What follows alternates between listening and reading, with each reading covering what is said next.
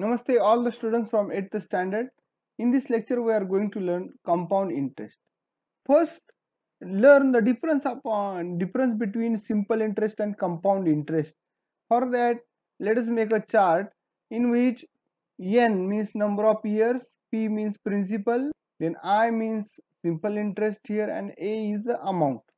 Okay, for first year, let us understand that 100 rupees is deposited in the bank and rate of the deposit is rupees 10 PCPA. PCPA means percentage per annum. So for after 1 year, for this 100 rupees principal, the interest will be charged is 10 rupees. So 10 rupees will be the interest and amount will be 110. So in the next year, what will be happen there in the simple interest, only 10 rupees for amount or principal 100 is charged, and total amount is now 110 plus 10, that is 120.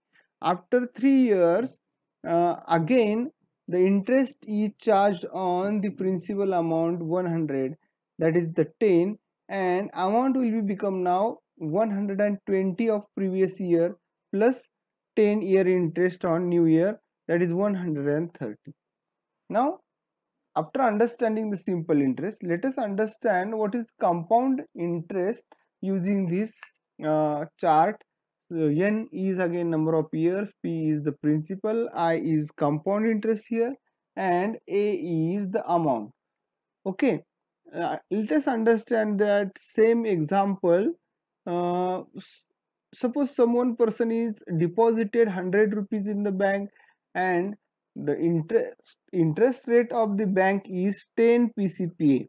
So it after first year, the amount or interest will be deposited is 10. So amount is becomes now 110.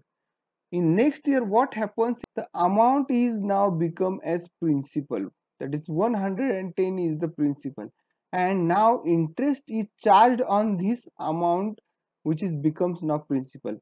So interest becomes now 11, that is the 10% of 110. So amount becomes now 121. So in the next year, what happens, this amount of previous year is now becomes a principal of next year, that is 121. Now 10% interest on it is 12.10. So now amount becomes 133.10. So think about what happens there after 3 years on this principal 100 rupees. By the simple interest with 10 PCPA, the amount becomes 130, but by the compound interest, amount becomes now 133.10. the interest is charged on the amount of previous year. Okay, do you understand it? Now next, now let us now solve this example.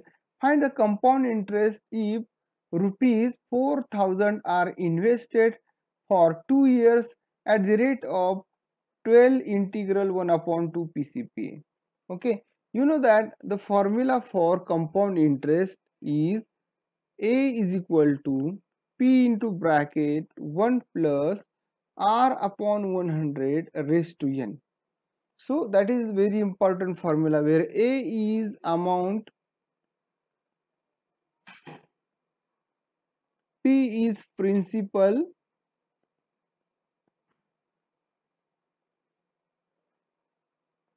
then R is the rate, PCPA, rate of interest. Okay, and N is the number of years. Okay, now let us solve this example. Now next, so here principal means amount deposited is 4,000. Then the rate of interest is 12 integral 1 upon 2 PCPA. That means 12.5 PCPA, and number of years n is equal to 2 years.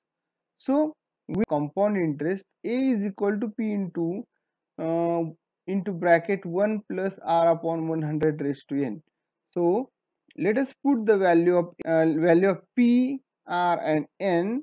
So by putting the value of P as 4,000 and putting the value of R as 12.5, putting the value of n as 2, we got this equation. So simplify it. So let us multiply the numerator and denominator by 10. So it is become A is equal to 4,000 into 1 plus 125 upon 1,000 and its square. So now 125 upon 1,000, 125 one is 125 and 125 eights are 1,000. So it is 1 upon 8. Now the equation becomes 4,000 into 1 plus 1 upon 8 and its square. Now 1 plus 1 upon 8, 8 1 is 8, 8 1 is 8 and plus 1, that is 9. So this addition becomes 9 upon 8. Okay, it is 9 upon 8. Now 9 upon 8 and its square, therefore 4,000 into 9 upon 8 into 9 upon 8. So 8 5s are 40 and 2 0. Now divide by 4, 4 2s are 8. So 9 into 9 into 125 upon 2, 10,125 divided by 2.